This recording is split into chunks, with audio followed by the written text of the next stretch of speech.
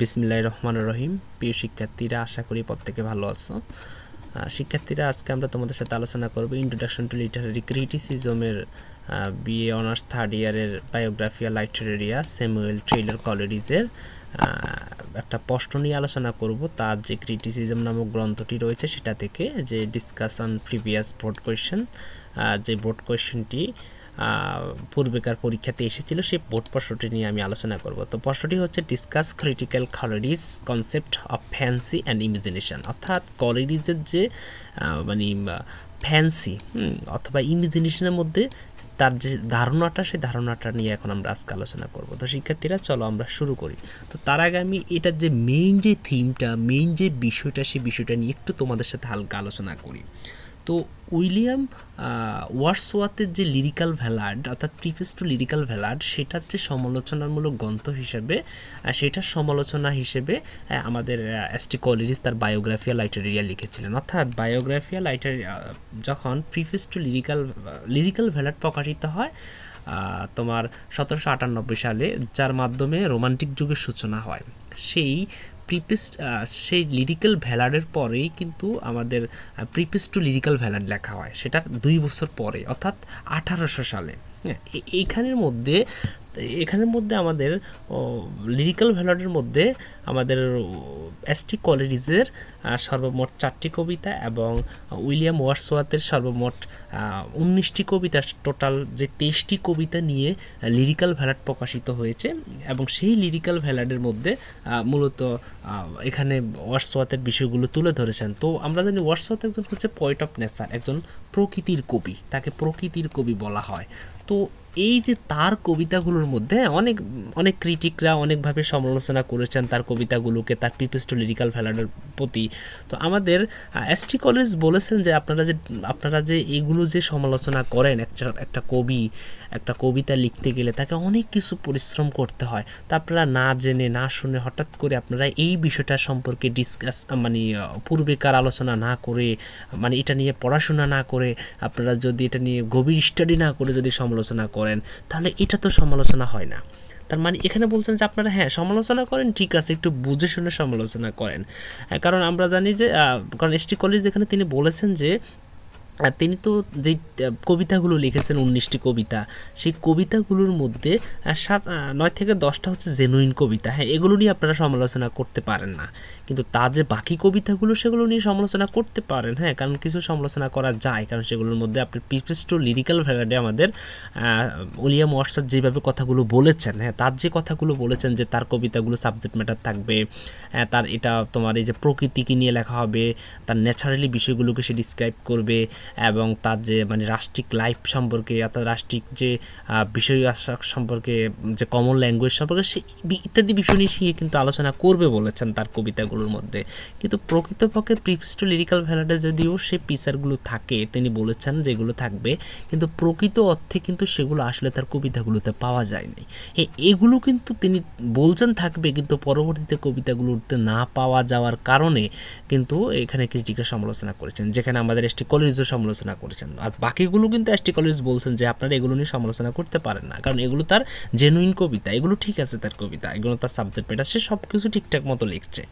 তো তারপরে তিনি বলছেন যে এখানে যে প্রশ্নটা নিয়ে আমরা আলোচনা করবো, যে discuss critical কলেরিজ concept of fancy and imagination, অর্থাৎ এই যে ফ্যান্সি এবং ইমাজিনেশন, এই যে ফ্যান্সি এবং ইমাজিনেশন বিষয়টা হচ্ছে যে, আমি যদি তোমাদেরকে বলি, ফ্যান্সি শব্দের অর্থ হচ্ছে কল্পনা, আর ইমাজিনেশন শব্দের অর্থ হচ্ছে কল্পনা। দেখো, দুইটা শব্দের কিন্তু আক্ষরিক যে অর্থ, সে অর্থ কিন্তু সেম, সে অর্থ হচ্ছে একই।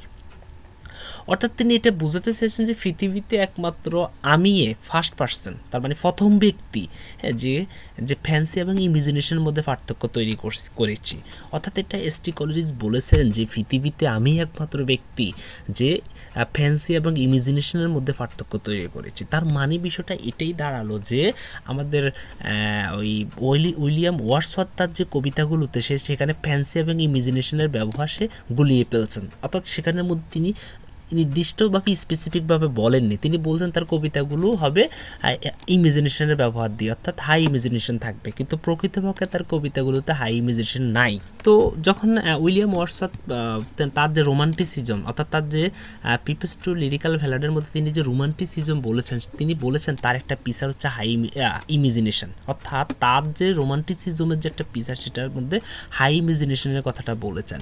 কিন্তু আমরা যদি বলি যে লিরিক্যাল ভ্যালাড যখন তিনি রোমান্টিসিজম নিয়ে কথাগুলো বলেছেন, এটা তিনি যে বলেছেন যে এটা ইমাজিনেশন হবে, কিন্তু আসলে প্রকৃতপক্ষে আমরা তার যে এই যে লিরিক্যাল ভ্যালাডের মধ্যে পিপস টু লিরিক্যাল ভ্যালাডের মধ্যে ইমাজিনেশনের একদম সিটি ফটো আমরা পাই নাই।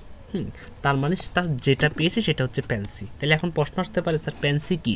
তো আমরা যদি প্যান্সি বলি, যে এখানে আমরা যদি একটু তোমাদেরকে একটু সংজ্ঞাটা একটু বলে দিই, fancy is a memory of the first. আমরা যদি লিখে দিই fancy is a memory of the first, fancy is a memory of the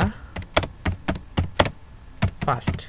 তার মানে এই বিষয়টা আমরা কি জানলাম, যে অতীতের যে স্মৃতিগুলো, অতীতের যে বিষয়গুলো, সেগুলি হচ্ছে ফ্যান্সি। অর্থাৎ আমি যদি আবার বলি যে অতীতের কোনো স্মৃতিকে যখন বারবার মনে আসে বা মনে ভেসে উঠে, অতীতের কোনো বিষয়গুলোকে যখন আমরা বারবার মনে ভেসে উঠাই বা মনে পড়ে যায়, সেগুলো নিয়ে কবিতা লেখাটার নামই হচ্ছে ফ্যান্সি।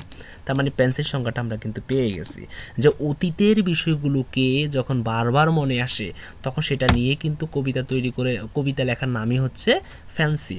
হ্যাঁ, ফ্যান্সি তোমার আর আরেক দিকে হচ্ছে ইমাজিনেশন, তোমার এটা কানেক্টেড মাইন্ড, তোমার মনের সাথে কানেক্টেড থাকবে। যদি আমি ইমাজিনেশনের কথাটা বলি, যেমন আমরা যদি বলি ইমাজিনেশন হচ্ছে, অর্থাৎ এই যে ইমাজিনেশন হচ্ছে একটা থিওরি বা একটা বিষয়, হ্যাঁ, যাকে এমনভাবে বর্ণনা করা যায় যার অস্তিত্ব পৃথিবীতে নেই।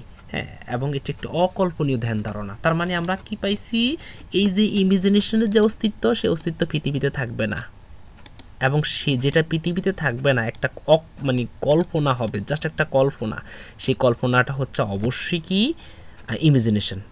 এটা যদি না বুঝে আমি আবার একটু বলে দিই তোমাদেরকে, যেমন ফ্যান্সি হচ্ছে অতীতের কোনো বিষয়গুলো, অর্থাৎ এটা বাস্তবতার সাথে কোনো মিল থাকবে না, অতীতের কোনো বিষয়গুলোকে বাস্তবতার সাথে মিল থাকবে। হ্যাঁ, ফ্যান্সিতে বাস্তবতার সাথে মিল থাকবে, এটা অতীতের বিষয়, তবে বাস্তব হবে।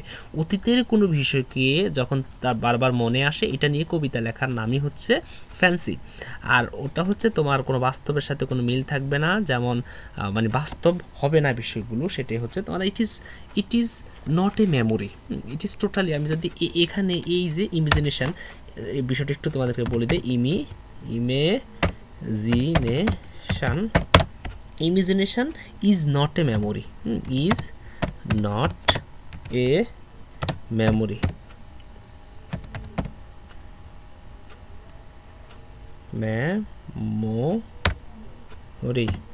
Is not a memory.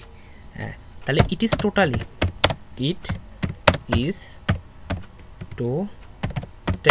এটা টোটালি একটা নিউ থট,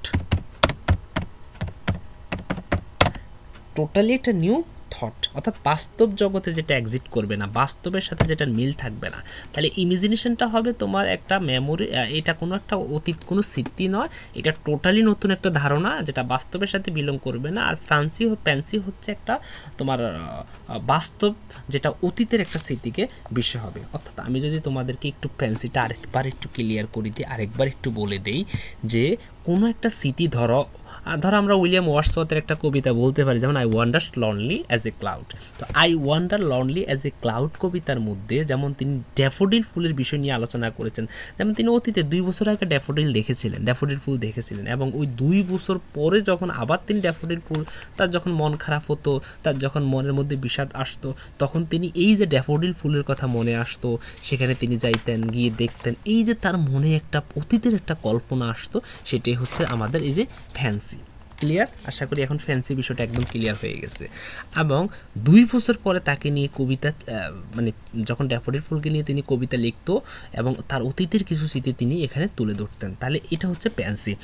আর ইমাজিনেশন নিয়ে আমরা যদি একটু বলি, সেটা হচ্ছে একদম হাই লেভেলের কল্পনা, যেটা একদম পৃথিবীতে বিলং করে না, একটা পৃথিবীর সাথে সংযুক্ত না। যেমন আমরা যদি মনে করি, এটা যদি বলি আমরা এখানের মধ্যে জন মিল্টনের প্যারাডাইস লস্ট, কারণ জন মিল্টনের যে প্যারাডাইস লস্ট কবিতাটি অর্থাৎ এপিক পয়েম এপিকটি তিনি লিখেছিলেন, সেখানের মধ্যে তিনি কিন্তু জান্নাত, জাহান্নাম অর্থাৎ তিনি প্যারাডাইস এবং হেল সম্পর্কে কিন্তু আলোচনা করেছেন।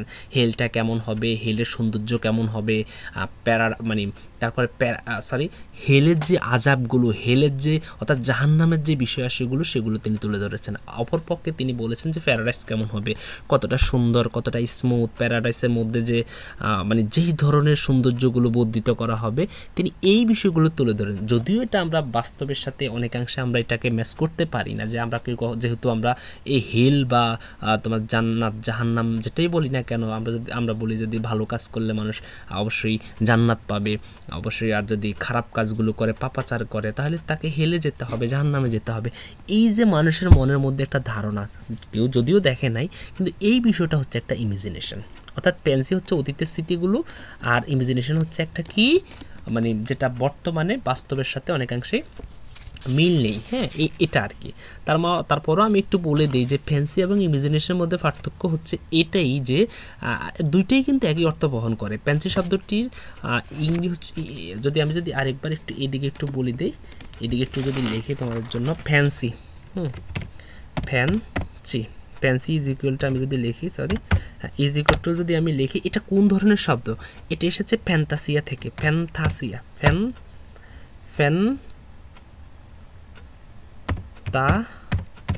এটা এসেছে ফ্যান্তাসিয়া, আমি এখানে আরেকটা এইস হবে, ফ্যান্তাসিয়া। আর আরেকটা কথা আমি যদি বলি যে ইমাজিনেশন শব্দটি কোন জায়গায়, আমি যদি এটাকে যদি আমরা কপি করে নেই আর এখানে যদি পেস্ট করি, এই ইমাজিনেশন শব্দটি কোন শব্দ থেকে এসেছে? এই ইমাজিনেশন শব্দটি এসেছে জেনেটিও থেকে, তার মানে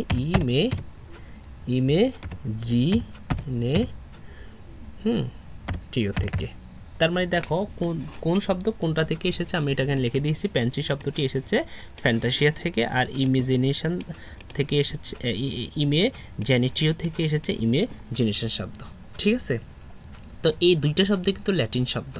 হ্যাঁ, তো কলেরিজ নিজেকে প্রথম একজন কি বলছেন, আমি আবার এই কথাটা একটু রিপিট করি, তিনি প্রথম যে ফ্যান্সি এবং ইমাজিনেশনের মধ্যে পার্থক্য তিনি তুলে ধরেছেন। তো শিক্ষার্থীরা এই বিষয়গুলো যদি আমরা স্পষ্টভাবে বুঝি, তাহলে পরবর্তীতে আমাদের এই প্রশ্নটি আমাদের জন্য কোনো কঠিন বিষয় হবে না। যেমন কলেরিজ discuss about the fancy and imagination, কলেরিজ fancy এবং ইমাজিনেশন সম্পর্কে আলোচনা করেছেন in his famous critical books বায়োগ্রাফিয়া লিটারিয়া। তিনি তার বিখ্যাত বায়োগ্রাফিয়া লিটারিয়াতে তিনি এই বিষয়টা নিয়ে আলোচনা করেছেন। ইন হিজ ডিসক্রিপশন, তার এই যে ডিসক্রিপশন, হি ক্লারিফাই, সে স্পষ্ট করে বলে যে fancy and imagination are not same. এই যে একটু আগে বলেছিলাম ফ্যান্সি এবং ইমাজিনেশন কোনো এক জিনিস নয়। The distinction made by কলেরিজ between fancy and imagination, সে তার এই যে ডিস্টিংশন, মানে তার যে একটা পার্থক্য তিনি দেখিয়েছেন, যে rested on the fact that fancy is the concert with the mechanical operation, যে মেকানিক্যাল অপারেশনের সাথে তার যে সংযুক্ত, of the mind, while imagination is describe the mysterious পাওয়ার। এই যে দেখো মিস্টেরিয়াস পাওয়ার মানে হচ্ছে এই যে কল্পনার যে, মানে হচ্ছে অদ্ভুত যে বিষয়গুলো, হ্যাঁ, এগুলো হচ্ছে তোমার কিসের সাথে সংযুক্ত? ইমাজিনেশনের সাথে সংযুক্ত। কলেরিজ divided imagination into two part, কলেরিজ এটাকে দেখিয়েছেন যে ইমাজিনেশন, অর্থাৎ যে ইমাজিনেশন আমাদের যে কল্পনা শক্তিটা, যেটা বাস্তবের সাথে ম্যাচ করবে না, সেটা হচ্ছে কত ধরনের? দুই ধরনের, একটা হচ্ছে প্রাইমারি ইমাজিনেশন, আরেকটি হচ্ছে সেকেন্ডারি ইমাজিনেশন। আমি বিষয়টা একটু বলে দিই। According to কলেরিজ, the primary imagination is the living power and prime agent of all human perception. It represents man's ability to learn from nature, its spontaneous act of the human mind, the image of so formed of the outside world unconsciously and involuntarily. It is the universal and possessed by all. তার মানে এখানে এই যে primary ইমাজিনেশনটা, এটা হবে আসলে একটা কি ইউনিভার্সাল বিষয়, অর্থাৎ একটা সার্বজনীন বিষয়, এবং এটা একটা স্পন্টেনিয়াস হবে, অর্থাৎ একটা স্বতঃস্ফূর্ত, মানুষের যে মনে একটা স্বতঃস্ফূর্ত সেই বিষয়গুলোর কি নিয়ে আলোচনা করা হবে। যদিও এটা কি বলছি আমরা, এটা কোনো একটা কি নয়, it is it is not Real, হ্যাঁ, নট রিয়াল হবে না। মানে যদিও এটা পরকালের বিষয়টা, আমরা যেমন জন মিল্টনের কথাটা বলেছি, মানে তার ইপিকটার কথা বলেছি, প্যারাডাইস লস্ট, কিন্তু ইমাজিনেশনটা এমন জিনিস হবে যেটা বাস্তবের সাথে ম্যাচ করবে না। আচ্ছা, সেকেন্ডারি ইমাজিনেশনটা নিয়ে তিনি বলেছেন যে the secondary imagination represent the superior faculty which could only be associated with the artist's genius. It's the poetic vision, the faculty that a poet has to idealize and unify. It works upon the raw material, which are sensations and impressions supplied the primary imagination. Coleridge calls secondary imagination a magical power. এই বিষয়টা একটু দেখো, কলেরিজ তাতে যে secondary ইমাজিনেশনকে বলছেন কি এটা একটা magical power. It fuses the various faculties of human souls, wills, emotion, intellect, perceptions. It fuses internal and external, the subjectivity and air objectivity. On the other hand, fancy has no other counters play with but fixities and definities. Coleridge observes fancy is a mood of memory emancipated from the order of the time and space, but it's received all the material ready-made from the law of association. According to Coleridge, it is the process of bringing together images dissimilar in the main by source. However, by using the power of imagination, the perfect poet brings the whole soul into activity by subordinating of the faculties to each others according to their relative worth and dignity. While fancy is the draper of poetic genius, imagination is the soul of poetic genius, and it is to found everywhere in the poetic work. In fine, পরিশেষে we may সে আমরা বলতে পারি কলেরিজ distinction, কলেরিজ পার্থক্য দেখেছেন between ইমাজিনেশনের মধ্যে which is the reflection on the creative পাওয়ার, যেটা একটা সৃষ্টিশীল পাওয়ার, একটা ক্ষমতা, and fancy which is Literary device, এবং ফ্যান্সি হচ্ছে একটা সাহিত্যিক device, deserve the highest prize. তো এই বিষয়গুলোকে যদি আমি একদম সাম আপ করে ফেলি, একদম সমস্তটাকে সাম আপ করে ফেলি, বিষয়টা হচ্ছে যে ইমাজিনেশন এবং পেন্সিলের মধ্যে যে পার্থক্যটা রয়েছে, আসলে আমাদের যে বাস্তবিক জীবনযাপন, আমাদের যে দৈনন্দিন যে জীবনযাপন, সেটার যে একটা মূল, অর্থাৎ সেটার যে অতীতে হোক, আমাদের তো দৈনন্দিন জীবনের সাথে সেটা কানেক্টেড, সেই বিষয়টা হবে অবশ্যই ফ্যান্সি। আর যেটা আমাদের দৈনন্দিন জীবনের সাথে বিলং করে না, আমাদের দৈনন্দিন জীবনের সাথে যেটা সংযুক্ত নয়, এবং যেটার আমরা একটা হাই লেভেলের কল্পনা করবো, হাই ইমাজিনেশন আনবো, সেটাই হচ্ছে আমাদের ইমাজিনেশন অর্থাৎ কল্পনা। তো আশা করি শিক্ষার্থীরা তোমরা সুন্দর মতো বুঝছো, যদি না বুঝো অবশ্যই কমেন্ট করবা, যে বিষয়গুলো তোমরা বুঝতে অসুবিধা হবে সেই বিষয়গুলো আমাকে অবশ্যই জানাবে, আমি ইনশাল্লাহ তোমাদের বোঝাতে চেষ্টা করব। তো সবাই ভালো থাকবা, টিল দেন আল্লাহ হাফেজ।